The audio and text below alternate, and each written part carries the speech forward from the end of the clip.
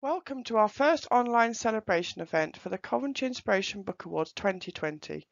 We have put together comments and videos from some of the schools and students who took part in this year's Book Awards, as well as fabulous video messages from some of the winning authors. We hope you enjoy the show. Our first category is What's the Story, which celebrates great picture books for children aged 4 to 7. Here is the fantastic shortlist that the children read, talked about, commented on and voted for. And our winning book was 10 Fat Sausages, written by Michelle Robinson and illustrated by Tor Freeman. The children of Cannon Park Primary School would like to tell you more about why this was their favourite read, followed by a thank you message from the author.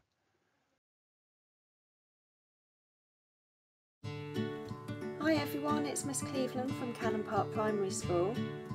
There were some absolutely amazing books this year on the Coventry Inspiration Book Awards What's the Story shortlist. But our Year 1 class's favourite was 10 Fat Sausages by Michelle Robinson and Tor Freeman. So I'm going to hand over to them for them to tell you what they liked about it most. It was really funny, all of it was. My favourite part was when, hang on a minute. One went pop and the other went Hang on a minute. I won't go bang. I won't go pop. and sausage number 8 went Hop, hop, hop. I liked when the sausages went bang. I think it's funny because the escape plan failed. I liked it, this sounds a bit mean, but the idea of the sausage diving into the blender thinking it was going to be safe. When the cat came along and ate a bit of the sausage. I thought 10 Fat Sausages was really funny because at the end the two sausages thought they were going to escape but they didn't. The ending page when the bottom got eaten. Well, I think it's safe to say that Year 1 loved 10 Fat Sausages. And if I'm not mistaken, there were a couple of voices in there that were a little bit too old for Year 1 as well.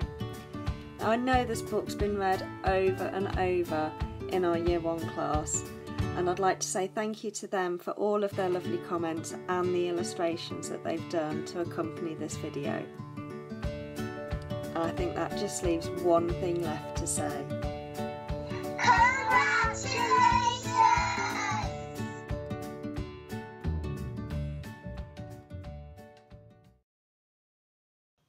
Hello, I'm Michelle Robinson, author of 10 Fat Sausages. I just wanted to say thank you to any of you who voted for 10 Fat Sausages in the Coventry Inspiration Book Awards. That's really cool. That's really nice that you voted and chose it as your favourite. There were some brilliant books, weren't there? Aren't books amazing? Isn't it fun to still have books to read even when we've been stuck at home during lockdown? I know I've needed books to escape. So can't wait to go back to the library. I can't wait to come up and see you all in Coventry at some point because it's a shame we can't all be together to celebrate the Book Awards because they're so much fun. Maybe next time, maybe next year. I'm carrying on writing lots of books, so who knows, maybe another one of my books will be a favourite of yours in the future. Might be, mightn't it? I'm doing this one at the minute about dragons. So, yeah, that would be fun. Sausages and dragons. Maybe I should think up a story about that.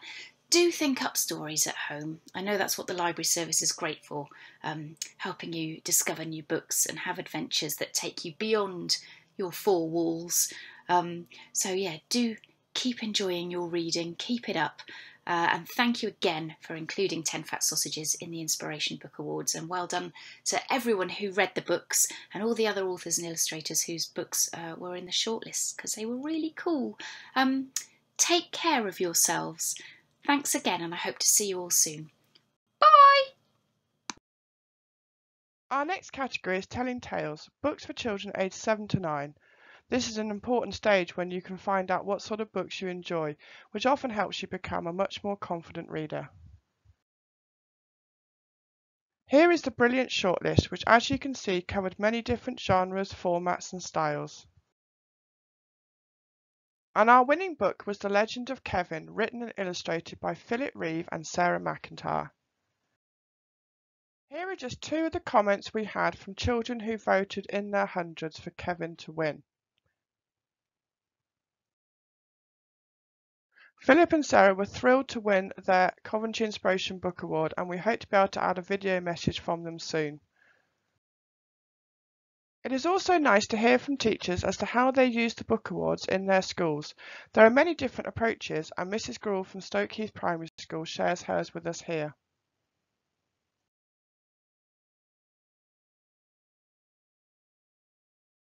Our third category is Hooked on Books for ages 9 to 13, which covers that crucial stage of transition from primary to secondary school.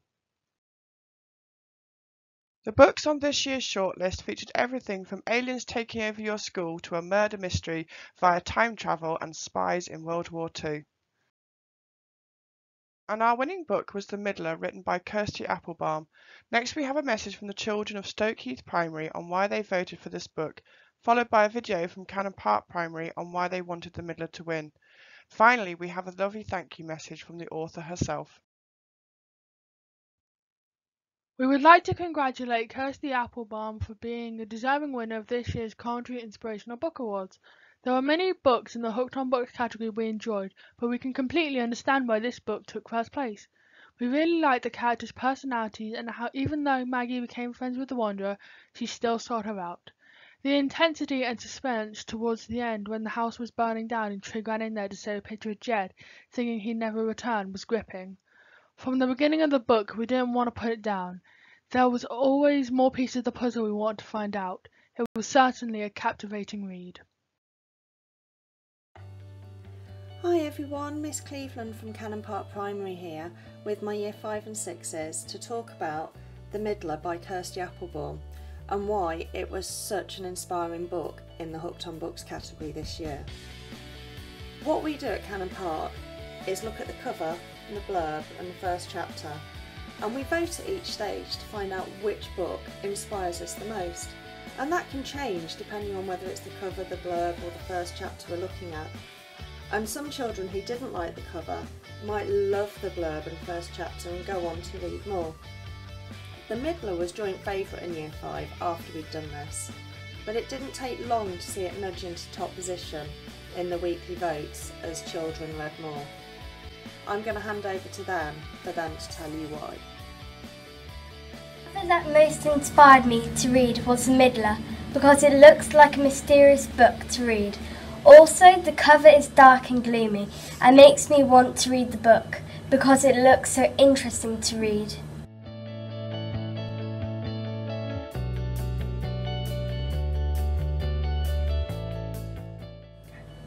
The blurb from The Middler was most inspiring because it didn't ruin it while it sounded like a chunk from the book itself. Our eldest, Jed, got born first out of all of us. Our youngest, Trig, he got born 4 years later. And me, Maggie, I was in between. The Middler, worse luck. I really enjoyed the first chapter of The Middler because it was kind of gruesome and mysterious, and it was mysterious and adventurous. Maggie is the middle of the family, worse luck. Jed was born first and destined to fight in the quiet war for his city.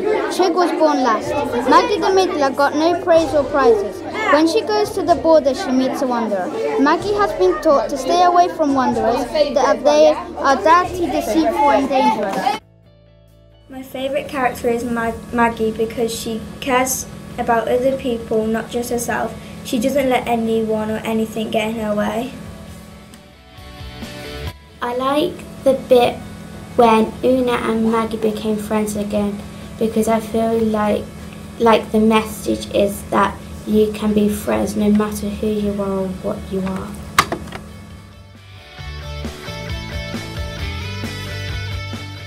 As mesmerising as it is menacing, The Middler is dark, dystopian fiction full of family, friendship and finding truths. Kirsty creates a sinister, shadowy world built on propaganda and greed. And the winner of this year's Hooked on Books category is The Middler by Kirsty Applebaum. Yeah! Congratulations, Kirsty! It's easy to see the children adored The Middler. Kirsty, thank you so much for writing a book that has inspired them all to read.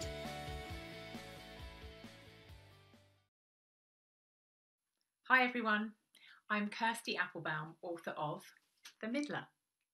I was absolutely over the moon to hear that The Middler had won the Hooked on Books category of the Coventry Inspiration Book Award this year. It's a real shame we can't all be together for a celebration event, but fantastic that we have technology so we can have a virtual celebration instead. I'm going to tell you a little bit about The Middler, and then I'm going to tell you a couple of interesting facts about it as well. So The Middler tells the story of 11-year-old Maggie Cruz, who is a middle child, and she lives in a town where only the eldest children are considered special. And also, Maggie's town, which is called Fenniswick, has a boundary all the way around it, and no one is allowed out and no one's allowed in. But near the beginning of the book, Maggie meets someone, a stranger from outside of the town, right down near the town boundary, right on the edge of the town. And she starts to question everything she's ever been told. So I've got a couple of interesting facts you might like to know about The Middler. The first is that the setting is based on my own childhood setting. So when I was 5, we moved to Hampshire, and we moved to a place called Oliver's Battery, right on the edge of Oliver's Battery. Or Oliver's Battery really was right on the edge of a beautiful area of countryside called Compton Down, full of meadows and butterfly fields, just like the countryside that Maggie plays in. I went back recently in the sunshine, just like in The Middler, and I got a photo, so I thought I'd show you this photo. This is a photo of Compton Down, and this is where I played as a child and where I imagine Maggie and her brothers playing. So this path here, you could just imagine Maggie running along this path to go out to the boundary at the edge of their town. So my second interesting fact about The Middler is that it wasn't always called The Middler, and it wasn't always written from a middle child's point of view. In fact, when I first wrote The Middler, I wrote it from an eldest child's point of view, and I wrote quite a lot. I wrote 40,000 words from an eldest child's point of view. And it wasn't quite working. I wasn't really happy with it. And suddenly I had a moment of inspiration, and I remembered an exercise that we'd done in an English class at school where we'd switched point of view. And I thought I could do that with this book. And suddenly I thought, I'm going to write this from the middle child's point of view. I started rewriting it. I had a new title, I had a new opening, and I really found that voice of Maggie, the middle child. And that's when it became The Middler. So I want to say a huge thank you to everyone who has taken part in the book award this year. And a huge thank you to everyone who voted for The Middler, but also a huge thank you to everyone who voted for all the other fantastic books as well.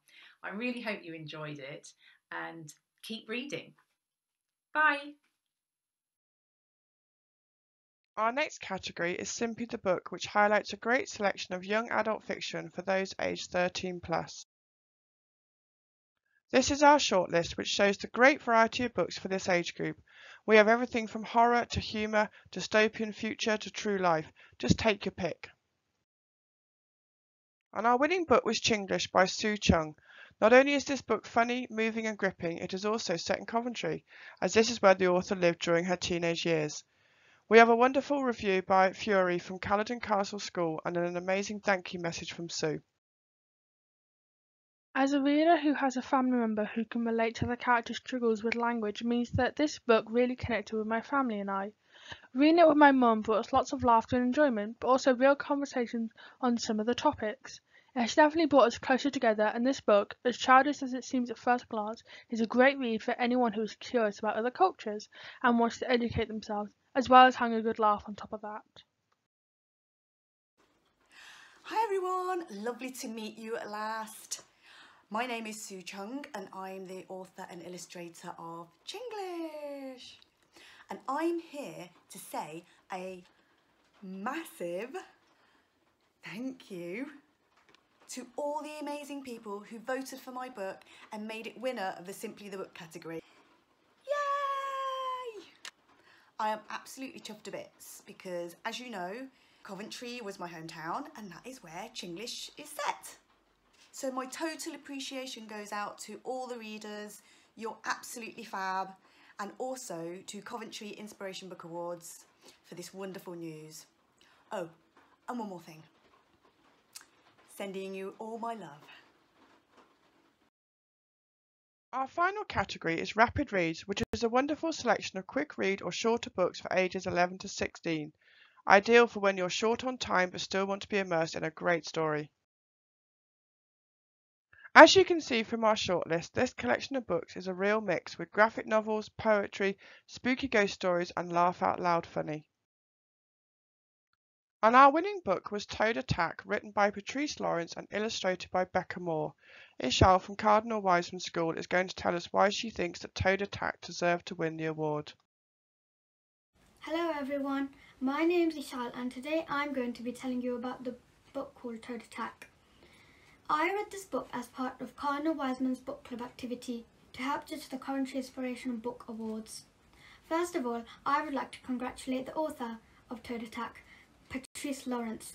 Her books have encouraged children of all ages to read more, and Toad Attack is one of her many best-selling books for ages 6 to 10, but is a thrilling read for anyone. I read this to my little sisters and they enjoyed every single bit of it. My favourite part was when the toads took over the school. It was funny because they were quite small, but they could still manage to take over many parts, including the school. This was a fun and easy to read book and I really enjoyed it. Thank you very much. Bye! Cannon Park Primary School have been using the book awards right across their school this year, getting all the children involved, and they would like to tell us why taking part in the book awards has made such a difference to their children's reading. Hi, my name's Miss Cleveland and I'm the HLTA and school librarian at Cannon Park Primary School, and I'm here to tell you today just how important the Coventry Inspiration Book Awards are to our school in encouraging reading for pleasure across all of the age groups.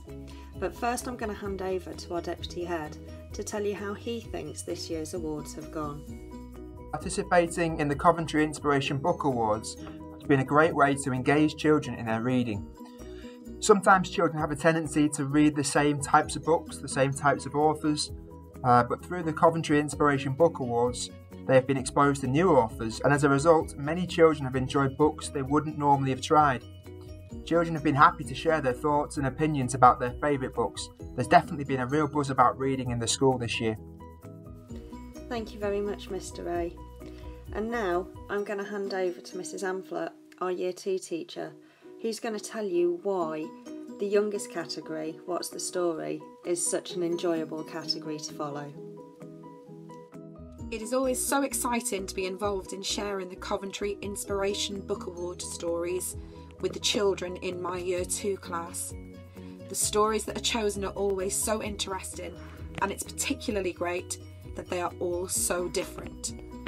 It's really wonderful to read stories by a range of different authors and covering a variety of story topics and writing styles. We always have lots of favourites amongst myself and the children, but that is part of the fun. We can't all like the same thing. Of course, the best part about it is how excited the children get. They can't wait to read the stories, and they love to vote for our class favourites. Seeing how much they are inspired and how much they enjoy reading and listening to the stories, that's what makes me really proud. Thank you, Mrs. Amphlett. From my perspective as school librarian, it's been amazing this year running Coventry Inspiration Book Awards as a whole school, rather than just small book clubs in each year group. To have every child in school exposed to such a wonderful range of amazing texts has just been superb. Being able to show them the covers and blurbs, read first chapters and get their opinions helps them to decide what kind of books they actually do enjoy reading, and just as importantly, the ones they don't, so that they can choose the books that are going to inspire them to read for pleasure. Having voting queues running out of the library at lunchtimes has just been astounding. There were lunchtimes I didn't think I was going to get through all of the children queuing there to vote, but somehow we managed it. Whole school is definitely the way that we're going to be approaching Coventry Inspiration Book Awards from here on in. I'm going to leave the final words on this video to the people that these book awards inspire the most, our children. I like the Coventry Inspiration Book Awards because I get to read it with my friends and find out their different opinions on the books. I liked how we got to hear the first chapter of each book before deciding which one to read in full. I like finding out the new books so I can read them on in the future and buy them. It's made me realise not to judge a book by its cover. So from everyone here at Cannon Park to everyone at Coventry School Library Service, we'd like to say a great big Thank you!